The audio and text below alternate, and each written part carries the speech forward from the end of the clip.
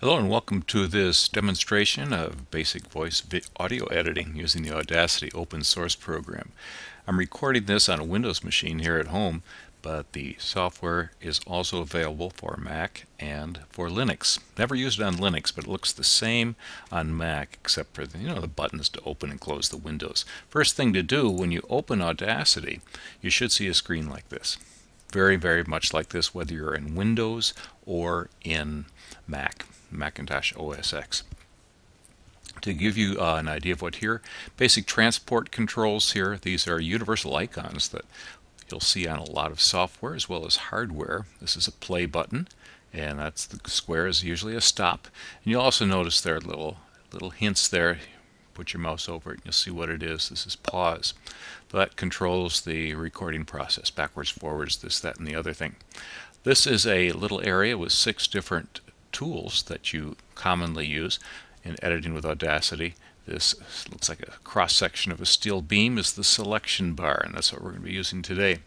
In here, once we get some audio in here, this is the area where the meters are that show the volume. On this side, little speaker icon gives you an idea. This shows the playback level, and if we were to be recording with Audacity, which I won't be today, this is just a demonstration of how you would edit audio you've already recorded. We would see a meter for recording there. Playback certain volume controls, and the program by default sets these at levels that it thinks will work. And this will be using a couple of times. This in essence shows how large the waveform of the project is. Well, you'll see what I mean when we do it. As I mentioned, and down below here, this is various pieces of information. These are recorded, these are time points in the editing that we'll see to, and this is technical stuff. We're recording this at a standard 44-100 setting very common for audio. First thing we need to do is get the audio into Audacity, the audio that we've already recorded. Maybe on an SD card. You may have used a USB cable to transfer it to the computer, and I have installed the excuse me, and what we want to do is import audio. First thing that we want to do. Now I've recorded a short piece earlier. I realize now that it would be nicer if somebody else's voice was doing it so you can hear the difference of this demonstration. But the name of the file, I'm going to import a WAV file, and it's called Audio Editing Source. Whatever you have saved it as, can open it up. Oh, I have to select it, don't I? Okay. And this will come up, and this is a very important warning, and in essence I just want to explain 2 things. You're actually going to be working with an instruction file. That's the Audacity file. It has an AUP extension, basically a text file. We never look at it, but it has the instructions for everything that you do with the audio. And then there is a folder that's created every time you start a new project, and that has the actual audio itself, the audio signals itself. So you want to be sure to have all of those set up. This comes up when you go to import, and you have some choices down here. You can make a copy of the file or files that you are going to be working with in Audacity, and that's highly recommended. I think that is the safest thing to do, because then you've got a copy of your recording in Audacity. If something happens when you're working with Audacity, you can always go back in and re-import the original audio. So I'm going to leave it as at the default setting. And this is what's been imported. We can see across the top here, timeline. These are in seconds right now. This is almost a minute of audio that I've recorded, and it's in stereo tracks. But this is the waveform. It's showing the loudness, the volume, and since it's stereo tracks, but it was just a single mono recording, so they're both the same. Let's listen to a little bit here. I wanted to take this opportunity to share an article. Must be here somewhere. Oh, here it is. Okay, there's an article about the recording studio that Okay, well basically that's the recording, and I made it noisy, some things to edit out, and I hope you can see how clearly how clear it is, how easy it is to do. I mentioned these tools. You can zoom in, you can zoom out.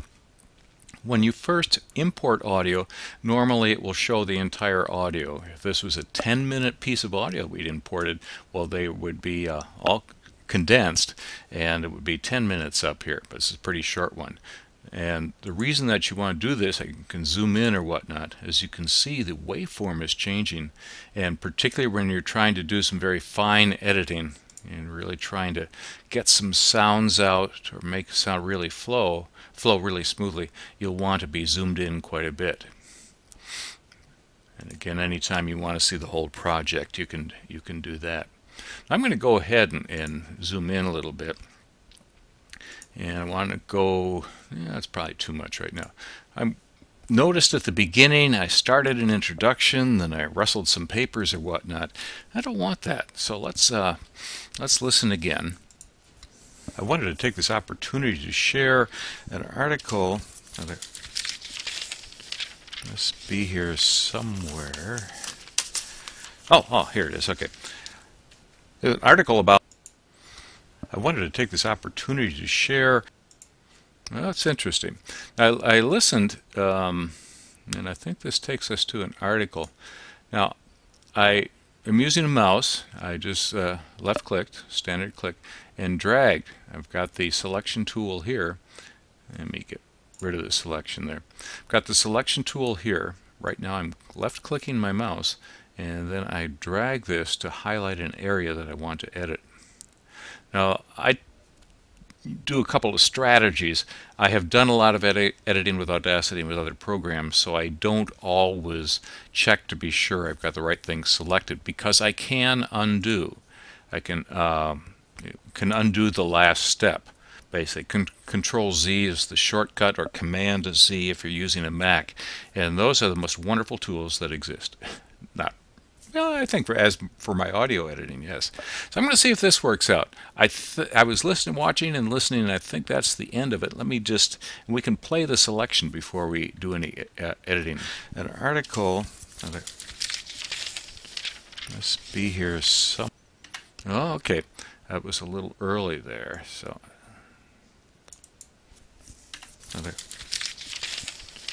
must be here somewhere. Oh, here it is. Okay.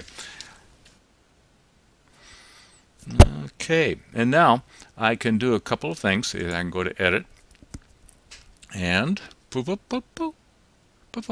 somewhere.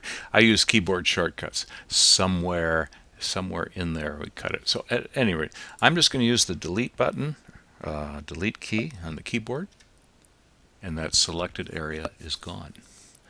Let's hear from the beginning how it sounds. I'll go back to the beginning of the track. I wanted to take this opportunity to share an article about the article appeared twice. So let me zoom in a little bit more again. I want to find out where that is. I wanted to take this opportunity to share an article about. Okay, I think we wanted to opportunity to share an article about an article. Okay, let's go back to the beginning, and I wanted to take this opportunity to share an article about the recording studio that the Radiolabs. I should put. Now I could have cleaned that up some more, but I know what's coming up, so we're going to be doing some major editing in a bit. I wanted to take this opportunity to share an article about the recording studio that the Radiolabs. I should put this down, shouldn't I? Yeah. I wanted to share a little bit about the audio studio that Radiolabs Jad Abumrad.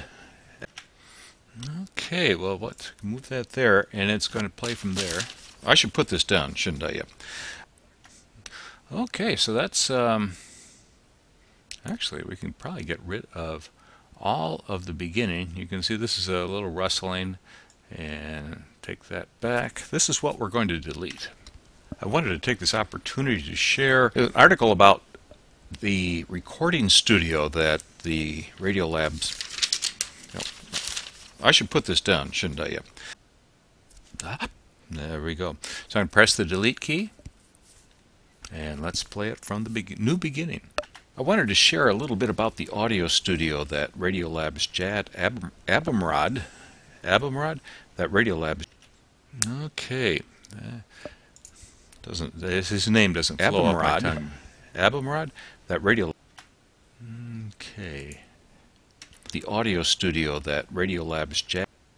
The audio studio that. Audio studio that. And I think that's our point. To begin in, Radiolab's Jad Abumrad, that Radio.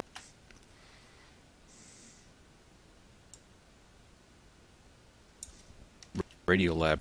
No, I got moved over. Get rid of that. That Radiolab's Jad Abumrad. And let's go back to the beginning. I wanted to share a little bit about the audio studio that Radiolab's Jad Abumrad has in his home.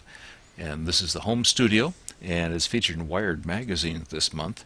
And they have a couple of pages showing some of the equipment that he has. The guy's amazing. Listen to Radiolab, and you can listen online at radiolab.org. Radiolab.org. At radiolab.org. Radiolab. And I think I've got that. You can listen online at radio.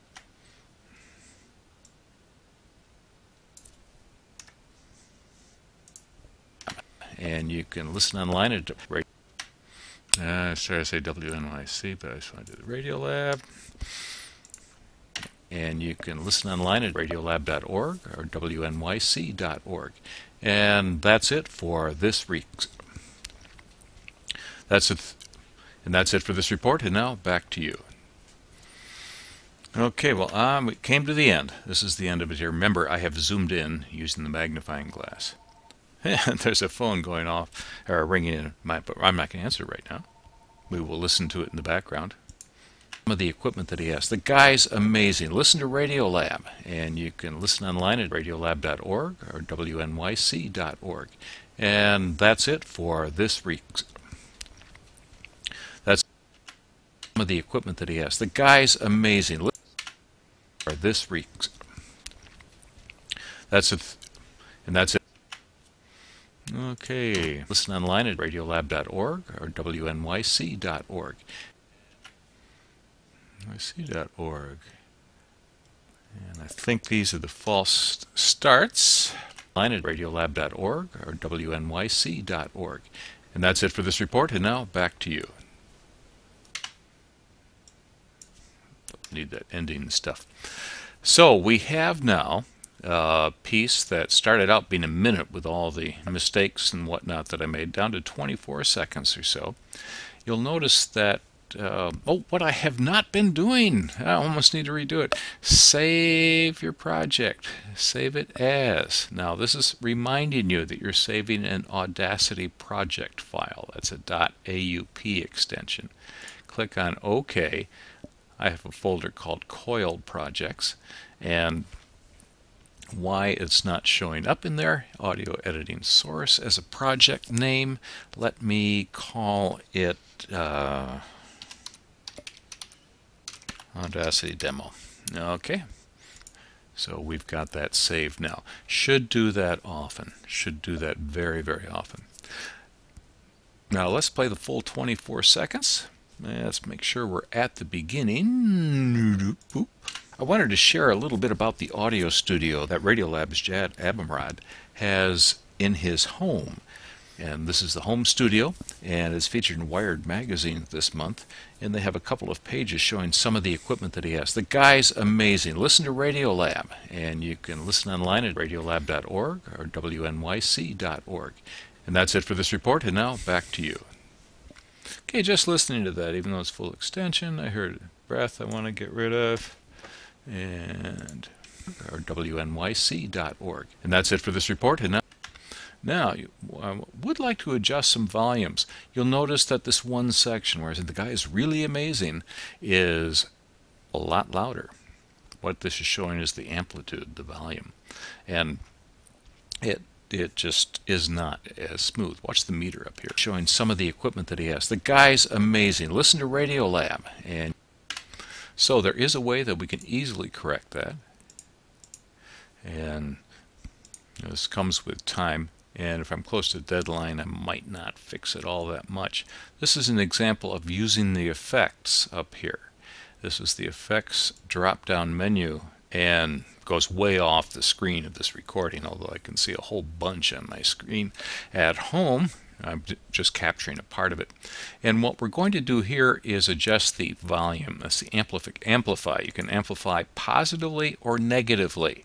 So amplified is it's amplification, and it does not necessarily mean you're making it louder.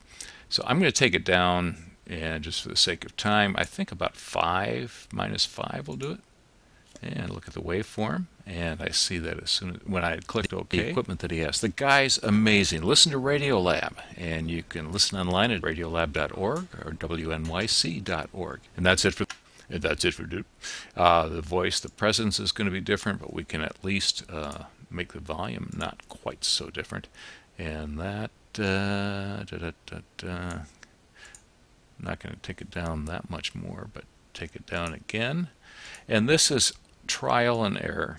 That's nothing magical about it, just over time. nyc.org. And that's it for this report, and now back to you. Okay, so we've got our complete piece there.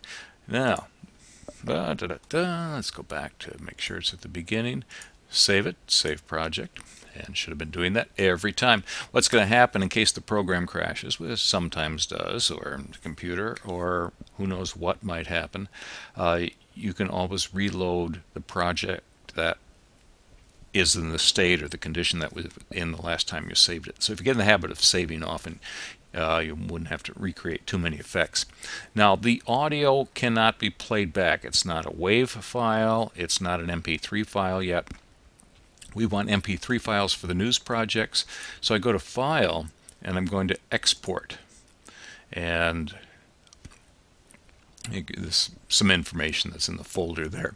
Calling it an Audacity demo, the default is, and the last thing I had done was save a WAV file. But again, I would save the WAV file if I wanted to keep a high quality master that I might need to edit again. But otherwise, we want to make sure it's in MP3. And then you've got some options here for MP3. I usually stick with the default for voice, 128 kilobits per second. And joint stereo, I'll leave it as it is. To save some space, I just said I would, 96 I might go to, 96 kilobits per second. Constant, click OK, and then I click Save. Another window comes up. This is for the metadata.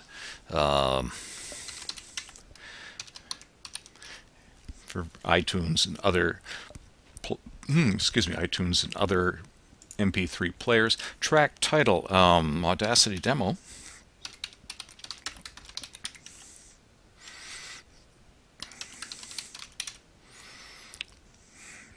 Album title would be Audio Tutorials, and track number, don't put in, you can fill all those in depending on how the player is set up, 2014, and a genre. You can either, there'll be a pull down menu coming up. Let's see, education training. I don't see. Well, we can always say, or you can type in your own. So good, training. And I like it, so I can save it. Screen come up, and we should have an MP3 file saved. It was that fast. And so let's take a look in. Let's take a look over here. That's right, you're just seeing a portion of the screen, aren't you? So anyway, we have very, very successfully saved it. Saved it under Music, under Coil Projects, Sequoia Projects, Audacity, Demo MP3.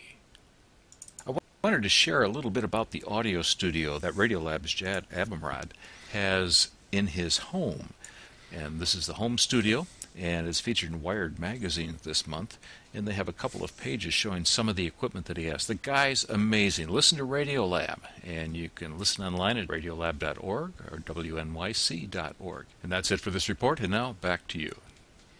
And that'll be it for this tutorial. Hopefully it's been useful to you. Be sure to let me know if you have any questions.